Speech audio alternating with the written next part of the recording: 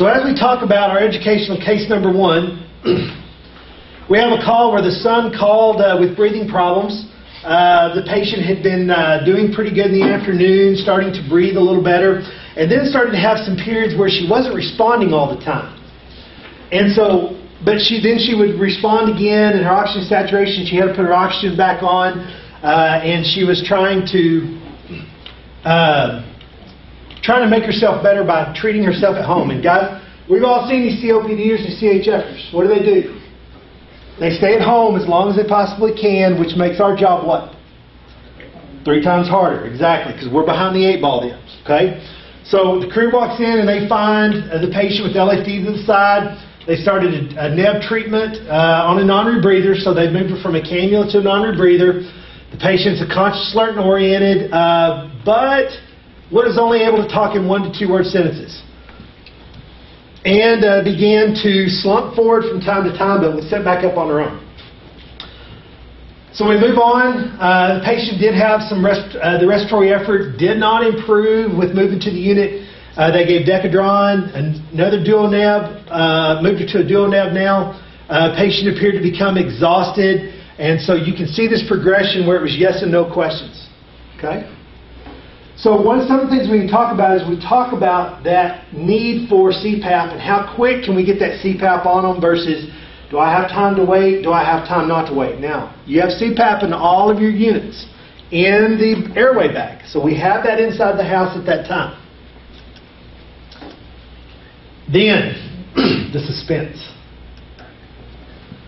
The patient became unresponsive to any verbal commands.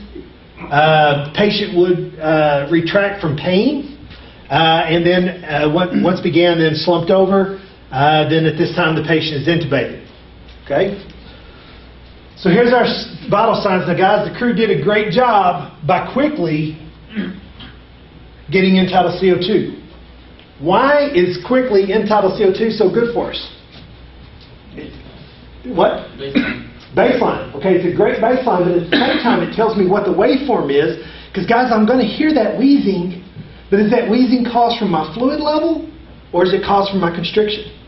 Okay, so I'm going to be able to see that by what my waveform is doing. As we progress, we're hypertensive, we're really working, we're getting fatigued now. You can see end-tidals, 91 on an end-tidal. Wow. And that's just with her ventilating. That's not us ventilating her with positive pressure and forcing some of that out, which you'll see. We start to go, we get a little bit further, and then we're sedated and paralyzed. So what I want to talk about is we had a CPAP. Now, you got to remember, and I put this slide together for a reason. We started at 106. Yeah, stats are 85, but they're COPD and CHF. A lot of these people may live at this. A lot of these people may live in the low 90s. Okay? So is 85 that bad for her? Not so much, but when I put her on end-tidals and I saw she's 58 and then 91, what did that tell you? She's trapped out. Okay? So she's got all that built up. She's trying to exhume that and not able to do that. So we put her on CPAP pretty late, 106 to 122, and then next thing you know, 2 minutes later, what are we doing? We're knocking her down and intubating her. Okay? So we had about 16 minutes there of time. We were trying other methods with her documenting talking 1 to 2 words per sentences. Okay? So 1 to 2 words per breath. And so that tells me that, hey, maybe a little bit further behind, would she have benefited? Could I have prevented that intubation? Maybe so, maybe not. Okay? But we want to give them that benefit. We want to get the drugs on board. We want to get the things on board that we've got in order to make it work quicker. Okay? And the best way to do that is to force that air in. Educational case number 2. Chad, I'll mention a few things about that case. So I think you did a pretty good job kind of covering over the concerns on this case. You know, there was kind of that delay to thinking about CPAP, and we had several indicators. You know, we were getting little improvement in the way the patient looked. You know, what's the patient look like? We're not improving with just a regular DuoNeb. And also the end-tidal CO2. It's going the wrong direction, right? So we've talked about CPAP, and I think most folks that I've just kind of talked to off record have really been impressed with the way you can really see someone turn around with it. We've talked about the end of the day, this is not that we're wanting to minimize intubation, but we're wanting to minimize intubation because that's not the best choice for these patients. Remember, when we're older and frail and have CHF, COPD, and we end up getting an intubation, we're to the ICU, 20% of them are going to end up with a healthcare-associated pneumonia, and probably 20% of them are going to die. So if we can keep them from buying that intubation, we save lives. And Bruce, can you kind of off the top of your head, what are some of the percentage of intubations we've decreased on the CPAP use? The year before we put this in place, we intubated about 100 to, I think it was about 104 was the final number. For CHF patients. CHF and COPD combined. Right, okay. This last year, I think there was a total of 4, if I remember right. There's 4 total intubations from CHF and COPD. And 20% is probably even on the low side of saying how many of those 100 got healthcare-associated pneumonia. They'll say 20% get that, and again, 20% is pretty conservative on how many of those die from that. So, that's probably 10. And that's the other side of the coin, too. When you have somebody that's to this point, and then you go, you knock them down, you go to intubate them, and you can't get them intubated, then what happens? They end up crashing, going asystole, and then you're coding them. Yeah. We see that quite a bit. Yeah, and that's another concern, but yeah, even assuming the intubation goes successful, we get to the hospital and get admitted, a percentage of those patients die from healthcare-associated pneumonias in the ICU. And so I think we've improved that. On top of that, hospitals are being more receptive of our CPAP. So they're moving quicker to say, hey, let's keep them on that, because that's an easy screw-in machine, and then they'll keep them on it, and they have a tendency, because they don't have to have respiratory therapists there. They've already got them on the CPAP. So early CPAP is what we're stressing. Early CPAP is the key. Okay. Now, we had a crew just the other day. Got there. Their plan was they walked in. They could hear audible wheezing, but she's so far on a GCS scale, she was too far down and couldn't. So they didn't have any choice. They had to intubate her. Okay. Guys, you're still going to have those calls. There's nothing you can do about it. But if they're conscious alert and they're telling you, I'm working, give them some help. Okay? And give them help quickly. That's what we want to push, is that early CPAP. So, any other comments on educational one? Just a great point on mentation. That's really pretty much the only contraindication to CPAP is you need to have your mentation needs to be pretty close to normal. You can be a little druggy, but not much, because then you worry about just that pressure and vomiting and protecting the airway. So we need to have a pretty good mentation. Anesthesia uses swallow. They'll ask them, hey, can you swallow for me? And it doesn't need to be that, tried. It needs to be a full swallow. That tells me I can keep my airway clear at that point. And that's where I'm probably pretty good for CPAP. Okay? So educational case number 2. The patient has had increasing shortness of breath over the last week. Okay? That's your standard CHF and COPD here, isn't it? So we're already behind the 8 ball. She says that she's called the doctor. The doctor says, let's get an appointment for the next morning. She tells them, I can't last that long. Okay? Her legs are twice as big as she has, and she's quoted she's gained 17 pounds in the last week. Okay? I did that on a cruise, but that was because I was eating, not because it happens. But this is at home, okay? She's probably not eating like she's on a cruise, so it probably tells me that we're fluid. So we talk about, now guys, you see this all the time. CHF, pulmonary edema, they have COPD with it, hypertension. Guys, it's hard to start diagnosing where am I at, okay? Is this my COPD today or is this my CHF today? At the end of the day, there's a little bit of a treatment difference, but we still can do CPAP on both of them. And so that's the thing we want to push. We want to get that done quickly. So we get there, and she's sitting upright on the bed with her feet elevated. She's alert and oriented ×4, appears in severe respiratory distress. Lower leg, she's 4+ pitted. The patient reports relief of shortness of breath. This is about 27 minutes later. Okay? We'll talk about the later part here in just a minute. Patient was found sitting up in the bed once again with her feet elevated. She's 4+. In her lower, she does have audible wheezing from across the room. Now, we're going to talk about disorientation of wheezing here in a little bit. But the patient, once again, appears in severe respiratory distress.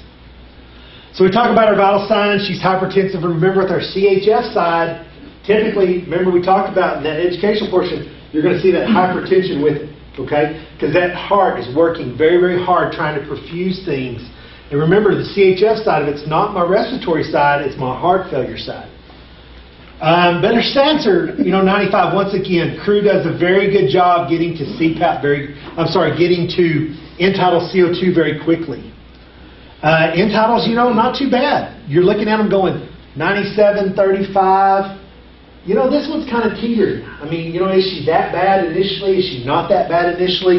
But you've already documented severe respiratory stress, so you're telling me she's working very, very hard at this point. And then, I'm just going to go ahead and tell you, here's where we have CPAP in. Look at the difference. 177 over 75, we're at 99, 25. So everything's pushing out very quickly. You see that change in that patient very quickly. So we did oxygen. She did it herself. And then we moved to oxygen, looks like we're supposed to, at a more high concentration with a neb. And we talked about the neb here. At this point, we get the cardiac monitor. We get a 12 lead. We get nitro, 1.2 milligrams. Okay? Very few times do I see giving high-dose nitroglycerin. Is that fair to say, FTOs and seniors? You're seeing nitro given, but we're very cautious with how much we're giving, okay? And I respect that because I'm scared to give 1.2. But this patient at 200 over 100 and what was it, 120? Wow, that's hypertensive, okay? She can probably handle it no problem, and she did. Once again, we get our IV, we get Decadron on board, which we're on the CHF side, so you kind of teeter back and forth there. We get another dual neb. Okay, we're going to talk about it. So remember, that's 2 dual nebs with a cardiac patient, or we're buying off on the CHF side. Nitro pace, we get our naltrexone on board, and then way down the road here, so we started at 22, we're at 43, and we're finally moving to CPAP. The minute we move her over to CPAP, you saw blood pressure came down, gases came down, we got gas exchange happening, and so it just takes time for that CPAP to work, but we waited a little bit longer till we got to that point, okay? And as you can see, this is where we started. This is that right before we put her on CPAP. Yes, these are arguable. What does it look like? But you can see as soon as we get it on, we start perfusing. Yes, this only came up 2 points, but this dropped 10. That tells me that I'm forcing those fluids out. I'm getting gas exchange of what I need at this point. And then the patient reports complete relief, a shortness of breath at this time. Okay? But we waited 23 minutes before we got to this. Yes, I had drugs on board. So did the drugs fix it? Did the high-dose nitro, the nitro paste, the nalopril, did all that fix that? Could have. But we didn't see a lot of that until we got our CPAP in place. Any questions, comments on that? Just a few things I'll mention. So what are the negatives to using CPAP? Like, let's say we just all got a CPAP out and started putting them on. What can go wrong? Crickets. Yeah, so about really the only negative thing that can happen is you can cause a pneumothorax. As far as I know, since we've done this, I have not had anything reported back that that's happened. But that is a theoretical risk. So CPAP for everyone, start it early. There's not a lot of negative to it. What's negatives to intubation? We can, there's a long list of that. There's not a lot of negatives to, oh, maybe I shouldn't have CPAP'd this guy. So what? If you grab me one, I'll put one on right now. It's not going to cause much negative stuff. So it can only help. And, we find some of these cases, it's one of those, the earlier the better, probably. Instead of medications and all this, I agree, those need done, but get that CPAP on first, then let's start working on all those medications. Okay, so I want to stress at the end, those 2 first cases, we had a prolonged CPAP. Okay? Did that cause harm to our patient? Who knows? Maybe so, maybe not. Okay? But we show that to see how that improvement, or maybe I waited so long into it I had to take other means, or maybe the patient was teetering and I just kind of had to make that decision of what point do I go ahead and move them to CPAP. And the first one, or the second one, 97% within titles of 35. but you're documenting severe respiratory distress, and you give 1.2 nitro. So you kind of got to make those add up to where I'm trying to prevent the intubation at the end of the day. That's the goal, is to get them out of the hospital as soon as we can. So let's go over a quick CHF review. Remember that as our CHF, this is the ventricle. You can see it's getting big and fat. The atrial still got quite a bit of room in it, but your ventricle doesn't. So this is filling this when this used to be a lot smaller than this was. So you can see that tissue. Remember, this is a cardiac-related issue at this point. Our ejection fraction is not where we need it. So they're not pumping, they're not filling, and they're not supplying blood like they need to. At the same time, it says, I don't have anywhere to go, so I'm going to back up into my lungs, I'm going to back up into my legs. Typically, this is going to be your hypertension with your shortness of breath. Okay? Typically. I wish I could say every time it's going to always be CHF because I'm hypertensive and respiratory distress. I can't. Because there's going to be those cases with COPD that are going to be hypertensive, that they're no edema, they have lung sounds, or, they're wheezy, but they're not wet. So, I wish there was a for sure, but there's not. So you just got to use an educated guess. The good thing is, use your oxygen in an appropriate device. Remember, our CPAP can be between 5 and 10 centimeters of water, okay? With caution at 10 centimeters of water, okay? I have yet to see a documentation of anybody at 10 centimeters of water. Typically, everybody's at 5 and 7.5, okay? Everybody can start at 5, and we can start that very quickly. Remember, CPAP necessarily, we need to start it early, okay? That's why we have them in the airway bag. It may be where, I'm not for sure if it was CHF or we COPD, but I know they can take CPAP. I can put my nitro on here in just a minute when we switch it over. When we switch over oxygen once we get in the truck, that's appropriate. But we can at least get them on CPAP. High dose nitro, 0.4 to 1.2. Remember, this is where we start vasodilating everything. This is where we reduce our pulmonary resistance. So it opens everything up and it allows everything to flow a lot easier one way and backwards. Okay, back to the heart and from the heart.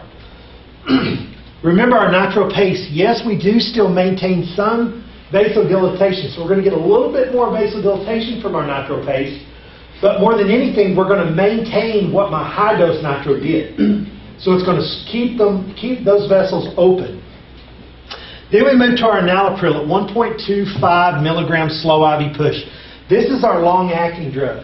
Remember, my body's going to start saying, hey, I need to do something because you've blown me open. I need to start dumping ACE on there. I need to start dumping my ACE, everything to start closing it back down. And this is where my ACE inhibitor comes in and puts a block over it. It says, you're not going to close it off. I've blown it open for a reason. I'm going to keep it. And so I put a barrier there. And then last but not least, we have our DuoNeb. Now, we want to make sure that we limit this to one use on the heart side. Remember that adding that inotropium causes a lot of cardiac demand out of my heart. And during CHF, my heart may be already sick, and I can't perform. If I don't have, it's like, I need an extra 400 pounds of foot torque to pull this trailer, but if my truck doesn't have that, I can't give it to you. It's the same concept with my heart. If my heart's to this point and my heart's sick and it won't give me any more, I can't ask any more out of it. And that's what that inotropium does. Remember that with our DuoNebs, it's going to open our alveolar sacs, it's going to open our bronchioles. And we want to make sure that we're very specific here. We want to make sure that only our patients in CHF that have shark fin are getting the DuoNebs. We're going to hear wheezes, okay? But is that wheezes caused from constriction, or is it caused from fluid? Do I just need to blow it out of the way because I've got plenty of room in the lumen? And we're going to talk about that more on the COPD side.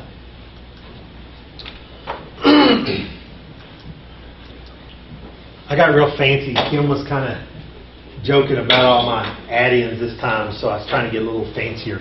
So we talk about our constriction. So we've got our bands down our bronchioles. So these start to squeeze down, okay? So that's causing my bronchioles to close. At that same time, I'm getting inflammation. Now, guys, this is moving toward the COPD side. I'm starting to get my inflammation. Now, our CHFers can still have that inflammation. They can still have that irritation in there. But this is where I start to not only squeeze here, but now I'm starting to close my lumen in from swelling. Then I add my fluid on board. Not only are my alveolar sacs full, my bronchioles may be full, and they may be full of the thick mucousy stuff. And this is where we move to our CHF side. Not only do that, but now we have pulmonary resistance problem. Okay? So now my pulmonary side is starting to say, hey, I can't handle all this. I'm going to start squeezing, so that my heart starts working harder and has to pump against it. And that's why my heart demand is going up. This is going to equal severe respiratory distress. So how do we fix it? First of all, we get our high-dose nitro. First and foremost, I want to blow these open. I want to blow everything open as high and as big as I can to give me as much room to work. Then I'm going to add my CPAP in. This is where I'm going to force my fluid, my junk, out of the way. So I'm going to get it, I've got to blow it open, now I'm going to start forcing it out. Then the nitro... We're just laughing about what you said. Oh. Then we've got our nitro paste on board. This is where we keep it open so long term my CPAP's able to work because I've got everything remaining open. Then we're going to add enalapril to it. This is going to help us remain open. And then at the end of the day, we have better oxygenation and ventilation. Okay? There's two separate things here. I can always ventilate somebody. Okay? I'm always going to be able to put a BBM on Chris, and I can always bag him. Okay? I may not, but I could. So I can always bag him, but that doesn't mean he's oxygenating. Okay? I've got to be able to get the oxygen where it needs to go. And part of that process is blowing this open. Comments?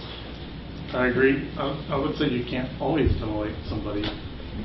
Kind of massive spasm or foreign body, but I think you were talking about with CHF. Typically, you're probably not going to have a problem with ventilation. It's not always, you're not always able to oxygenate. Right. So the COPD side, this is where we start talking about our alveolar sacs are healthy. They look good. They are able to contract. They have the elasticity we need. This is where we start to produce our sacs start to get very weak. They start to get elongated. They lose their elasticity at that point. So they're not able to squeeze that CO2 out and exchange and get the oxygen in. This is the leading cause of COPD is your smokers. Okay? Ask that question, do you smoke? Okay? Do you have CHF? Do you have COPD? Well, I have both. Okay? Well, are you still smoking? Yes. Okay? How's your blood pressure been? How's your legs look? Are your legs usually this big? And so this is where we have to start doing our investigation of figuring out what's going on.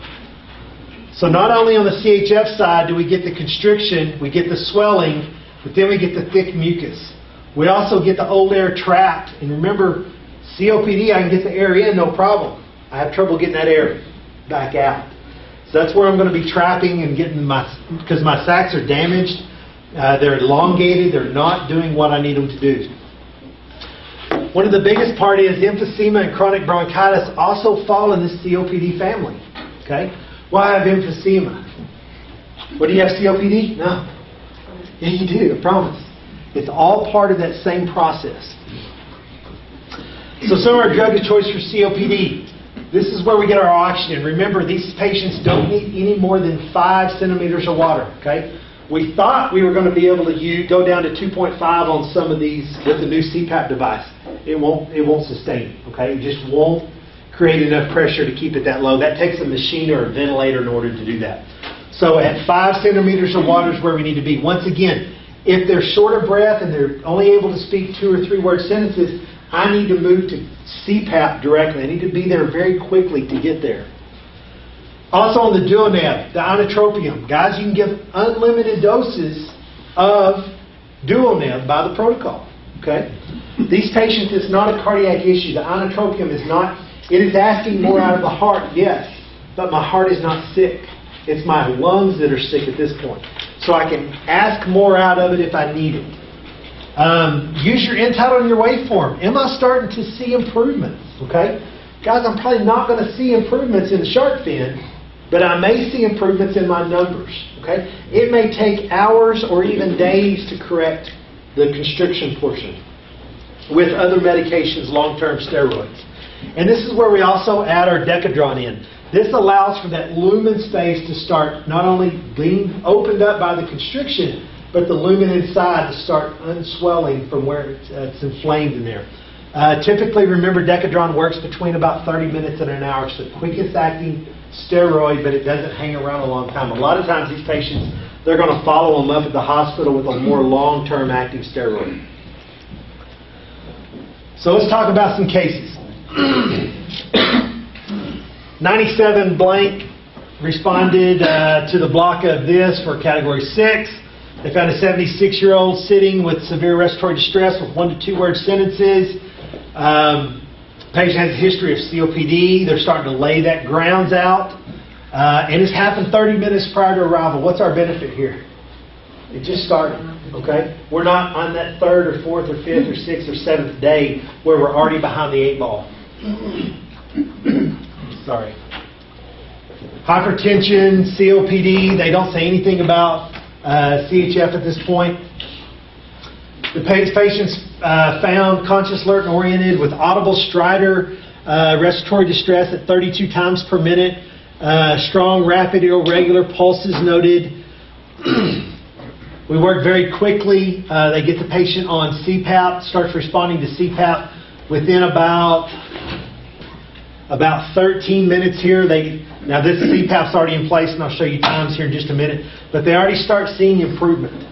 They put the CPAP on in the house, and we're already starting to make that progress, even though I don't have any drugs on board right now, because I'm just forcing the bare minimum things, whether it be the dual neb or just oxygen, down to where we need it.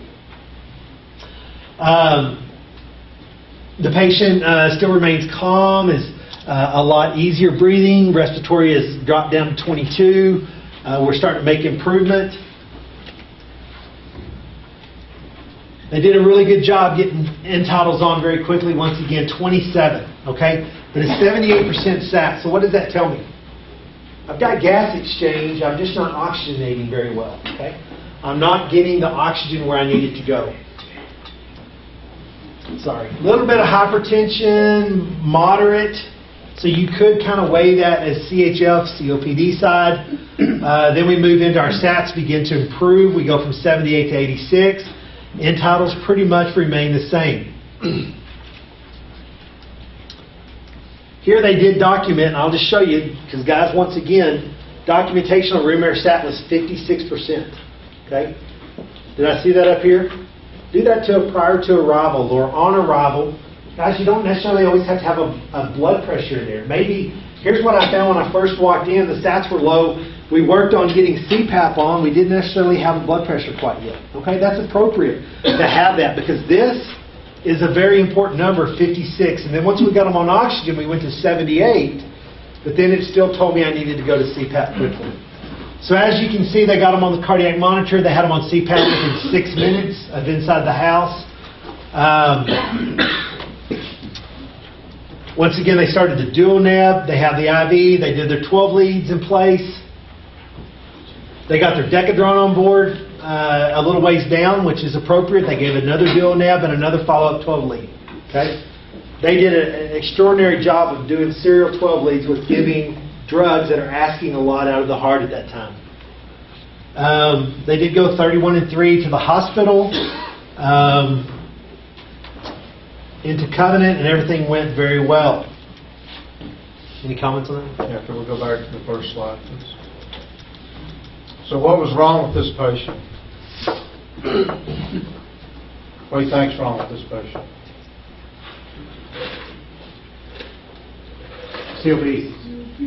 COPD exacerbation. Well, what other med are they taking right there? Metoprolol. No. Right to the right. Is that an allergy or is that other med that they're taking? Right there. This is a med. Above it. Oh, that's an allergy. Okay. Doxycycline. Okay. I was going to say, are they Taking doxycycline? No. So, okay. Okay, that's what I was wondering. Okay. Just make you think, what if they're septic? Okay. What if they're, they're taking antibiotics because they've been sick? Could be. I think this case shows great, this patient, it didn't sound like completely turned around. We made some progress. But I also think this is somebody, had we not got that early CPAP, would they have been intubated by the time before our care was done, or potentially at the hospital? But we could already see that improvement happening. And that's because we got the CPAP on early. Now, room air sat at 56. How long are they going to sustain it? Not long. You know, in the 80s, they could probably tolerate it for a little while because they lived there most of the time. Okay, a lot of those COPDers, they live like that. All right, case 2. They're already calling it CHF right off the get-go. Call to respiratory distress. Patient began her problems on 7/14. You're not going to see any other dates. Just FYI, I left that in there so you could know that's about 2 or 3 days down the road now from when so they've been progressively getting worse over 2 to 3 days. They've had a history of bypass, so you know they got some cardiac issue. Probably not the strongest heart in the world, but they may also have possibly CHF and COPD. So what's going to be our indicator of is it COPD or is it CHF? We're going to start sizing them up. We're going to use their blood pressure. We're going to use, do we have any edema? What do our lungs sound like? Are we wet? Are we wheezing? Are we just coarse? So they document very well SATs of 65 to 70. They're speaking in 2 to 3 word sentences. This is at 29. At this time, and I'll show you here in a minute, they already have CPAP on, and we're 14 minutes down the road, and SATs are at 93 to 97%. So we're doing very well. CPAP continues, and now we're up to 99.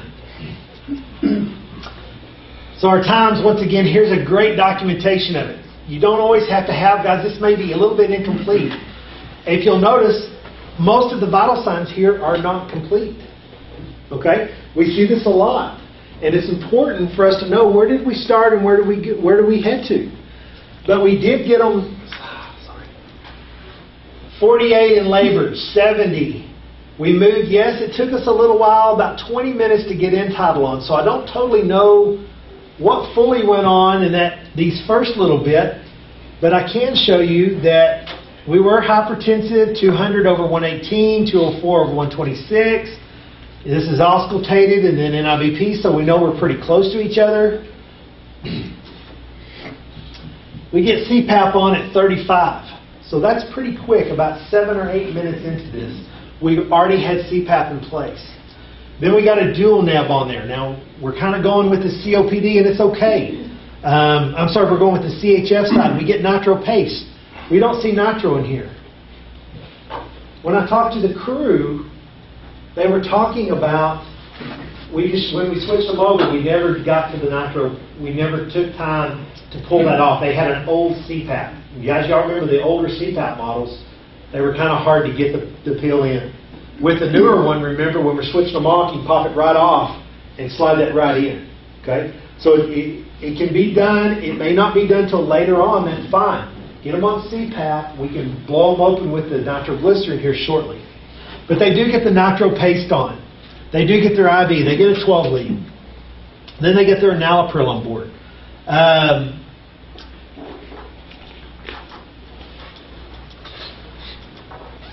But you can see the progression. Sorry, guys. 70 all the way up to 93. And see, this is just right. CPAP came in about 30, what do we say, 36. 36, so 5 minutes in. It's not a quick turnaround, but we start to make progress. And then you can see as we come down, we're making progress. Now we're adding drugs to this regimen.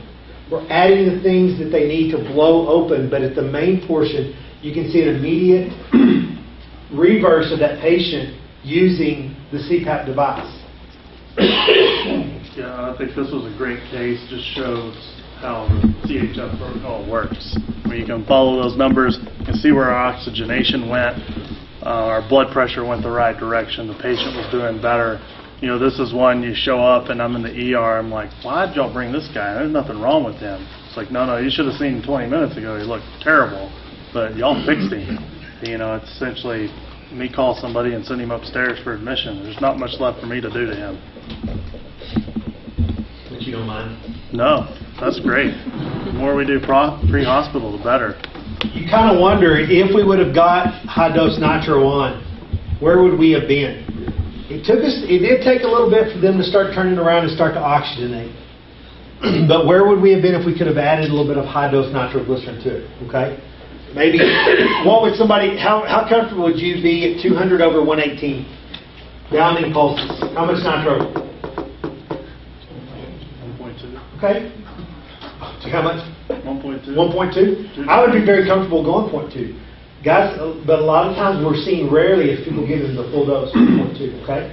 And we respect that because everybody's still trying to get used to this, giving a large dose of that, okay, and what it does to our blood pressure and all. Well, my question from y'all that review a lot of the charts, I mean, how many are we seeing the blood pressure just tanking? I've yet to see. I mean, I won't say it doesn't happen. It happens, but it doesn't very often. You know, you give nitro a lot for the chest pains, and that you'll see somebody's pressure will fall, but it was probably, 130 over 80, and it falls. But usually these folks that are really high, they just don't fall. I can't really explain why, but they just don't. I don't think we've had a case yet, but like Chad said, we also been We pretty don't always conservative. use that bigger dose, but Yeah, we've been pretty conservative with giving the nitro. I mean, I've seen very few of these that got 1.2. We had a couple of COPDers that we started out 5. One of them accidentally got to 7.5, and they did drop their pressure pretty quick. But that's from the intrathoracic pressure to put too much pressure on the inferior superior vena cava, so they're going to hyperventilate. That's going to happen. I don't think we need to push that we leave here. I mean, everybody's getting pre-nitros Yeah. from here on out. We don't want to necessarily swing that direction. I think the big overarching intent of this case review is that early CPAP. Again, we've talked about what's negatives. There's the possibility you get three nitros, you drop your pressure. CPAP, there's not many negatives. All right, case 3. This is the last case. So we got severe respiratory distress, LFRs on scene. They get there. The patient was awoken about an hour ago, so that tells me I'm not very far into this. I've got a chance to make a big difference quickly. The patient has a history of, once again, COPD, CHF. Patient is requesting transfer EMC. Okay? This is the report of the month. As you can see all through the report, this is the first time I've ever seen this much detail in drugs. I was very, very impressed here. Got the doses, got them down, how often. I mean, very, very impressive. I would venture to say a lot of nurses in the emergency room don't document this well. Right. Is that fair? Oh, absolutely. It's amazing how, and I don't document this in detail, but it's very important. But they talk about their past CHF history, exactly what went on, how long it's been going. Talked about behavior disorder and anxiety, what's causing what. We get into, EMS, these conscious, alert, and oriented, severe respiratory distress. They obtain their history. Patient severely diaphoretic.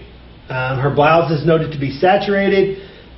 Great documentation talking about labored breathing.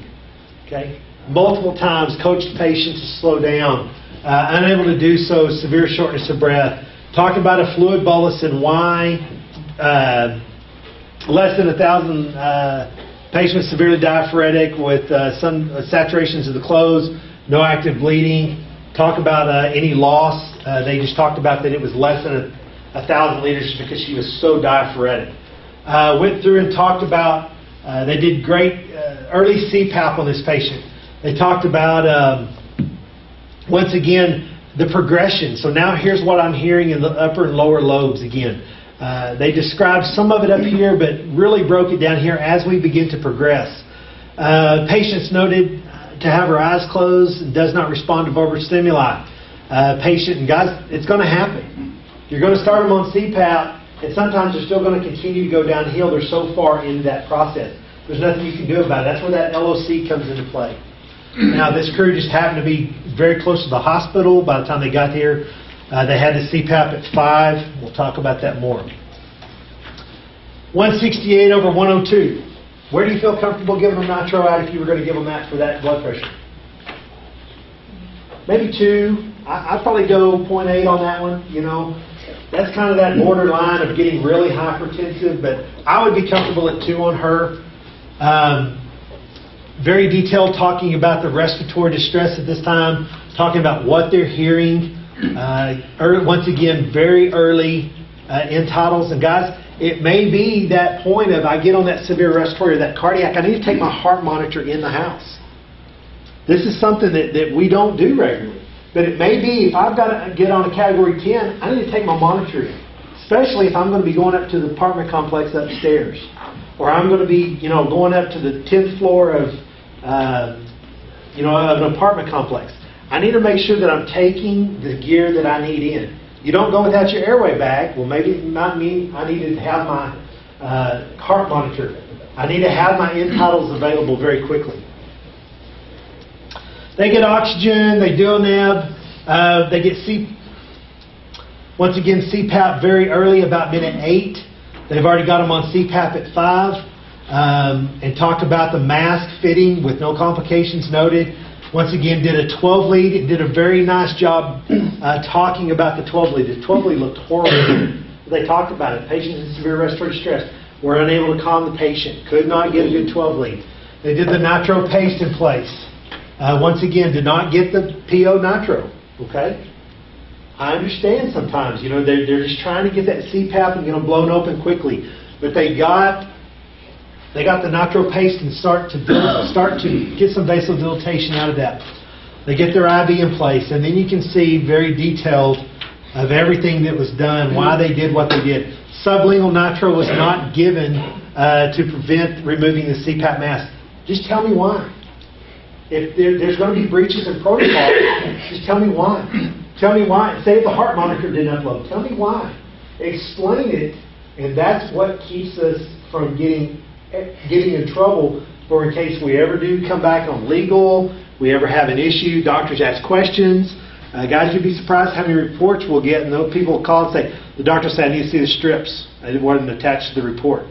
Well, I don't know why it wasn't. I can't tell you why, because nothing was documented in the report. Tell us why these things don't happen.